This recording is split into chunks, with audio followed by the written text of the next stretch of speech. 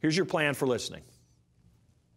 Set up alerts, and again, Google Alerts still works. I've recommended it for years, but you might want to try one of those new services, Talkwalker or Mention, and just go in, put in your brand, your personal name, the names of your products as alerts, maybe your competitors as alerts. You can set up as many as you want.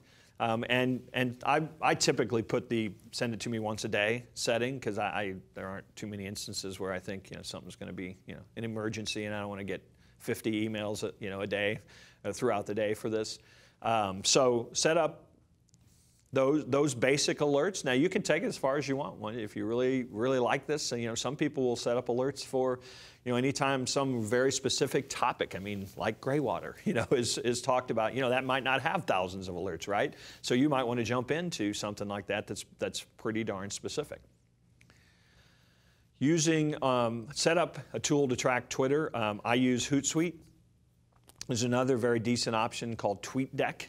The real difference is TweetDeck actually comes down onto your desktop, and so you're not having to log in all the time.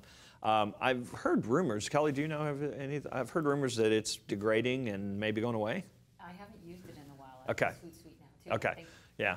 I really like Hootsuite, and I'll tell you the main reason, and I think I do have a screenshot of it. The main reason I like Hootsuite so well is that I can actually monitor Twitter, but I can monitor Facebook, and I can monitor my Google Plus page, and I can monitor LinkedIn groups, and so I really can do a lot of things from the actual screen. I can do scheduling.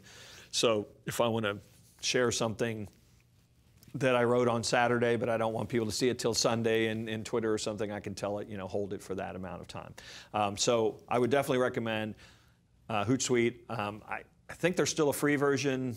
If you want to do a few of the extra little bells and whistles, it's $5 a month or something in that neighborhood. If you want to have your whole team of people on it, maybe it'll cost you $20 a month. It's probably become the tool of choice for small business anyway.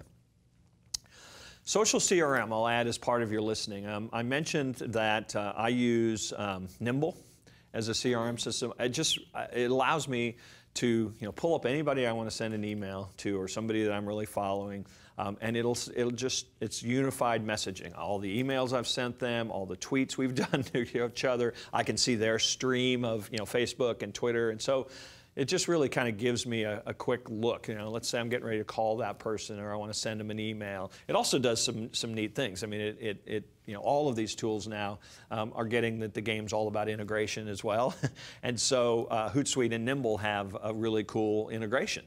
So I use the Hootsuite integration to Nimble, and what it allows me to do is, let's say somebody is talking about my business, or really promoting something. I think, well, that's somebody I really I want to add them to Hootsuite. I want to follow that person.